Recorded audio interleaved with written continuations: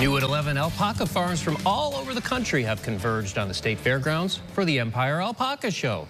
It features more than 200 animals brought by some 50 farms representing 8 states. Alpacas will feature in the show ring competition, comprised of class judging conformation and fleece quality in multiple categories. There are also vendors showcasing the latest alpaca fashions and handcrafted items.